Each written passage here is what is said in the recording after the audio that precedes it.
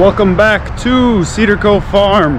It is week 2 for the meat chickens here, and our journey from chick to full-grown meat chicken that I'm bringing you guys along on. So let's go out here and see the chickens, and we'll kind of talk about what we're looking at for week 2, how the process is going so far, and what we need to look for this week.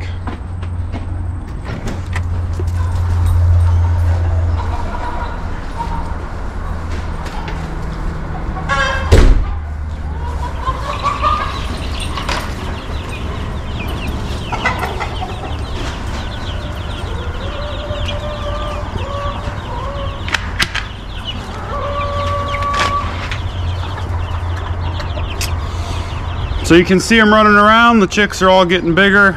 They're looking good. So week 2 really is a continuation of week 1. They're a lot easier to maintain. Not really as much worry about loss. So in the first week, we lost 2 chickens out of 58, 59 were delivered. It happens. I don't know what happened to them. I just found them. They had passed away. Don't know what happened. So it happens. They actually shipped us extra, so I still have more chicks than what I actually ordered. So that's still on the positive side. But looking in start of week 2, they're eating a lot more feed. So this feeder, filled this up yesterday. It's about empty. That feeder was almost full over there. It's close to empty. Every chicken has decided it's time to cluck right now, apparently. So you got to constantly watch the food because they're starting to eat, they're starting to grow. Look for water. They're drinking more water. And then what I need to do is raise the plates up. They're taller. They don't need as much heat, so I can raise those up a notch or 2. They don't need to be as warm as they needed to be that first week. So I'm going to get that done. I'll continue to bring you guys along and give you updates as we go along. But week 2 is more of the same. They're just going to keep getting bigger, start feathering out until we move them outside.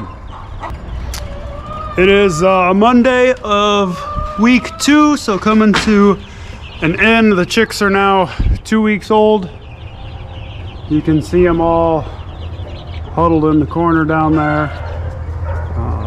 But a couple things I'm going to do today. So first, you can see in their waterers, they're really starting to get the hay in the water. So I'm going to add a nipple drinker. They're now old enough, they'll be able to figure that out.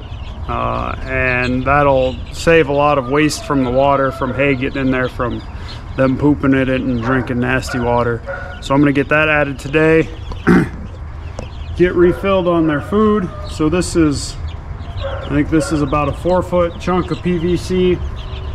This is probably a 2.5-foot feed trough. I fill both of those up every day. That's what they're eating through. So they're eating, they're growing, they're starting to feather out.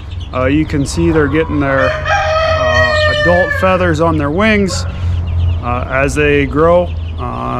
What I'll be looking for as they start to feather out is about week 4, they should be feathered out enough to go outside. So the chick fuzz, baby fuzz feathers doesn't keep them very warm. So I'm going to keep watching them as they go along, as they keep growing, feathering out, to see when they're ready to move outside. But for now, we still have the heaters. You know what I do, come in, check underneath the heaters, make sure there's none under there. The 2 I found, that's where they were. So I'm gonna get that water installed. I'll show you guys what that looks like before I get it installed, and then hang that up for them to drink from. So this is the nipple water. It's a 5-gallon bucket, and down at the bottom it's got these little drinker cups, and as they peck, you guys may be able to see it fills up with water. So chickens are curious, they'll peck at that and they'll learn to peck, get water, drink. So they'll be able to drink from that. I will leave one of the waters on the floor just for a couple days till they get used to it. Also with 50 chickens in there, I want to make sure they've got more than enough water because it does still get hot during the day. So I'll get this hung up. I'll show you how I hang it so that as they grow, you can adjust that height on the water. Same with the feeders actually. I've got the water hung up here, pretty close. So this is floor level, how I'm holding that.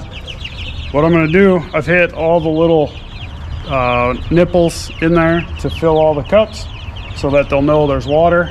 That'll hint them to drink on it. But then on the rope, what I've got is actually up top here, I've got an adjustable knot that I can slide up and down.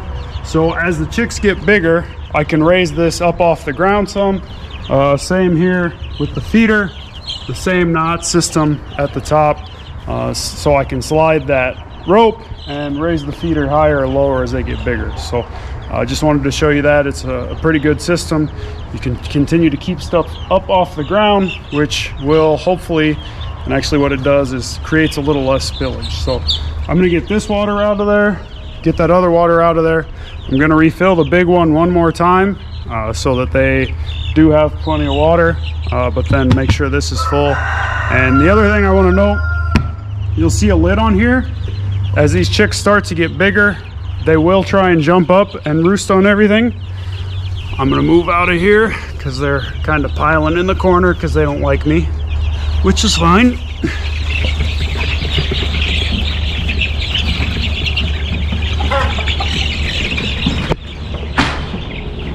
But you want to put a lid on there because they will jump up and they will fall inside of that water and drown. We have lost chicks in the past that way. So what I do is I just buy a lid for the bucket, cut a hole that the hose will fit into, then you can just feed your hose into there to refill those. So I'm gonna get these waters filled up and back in there. And that's really all I got for this week. They're getting big. I'll start giving you an update. So for feed,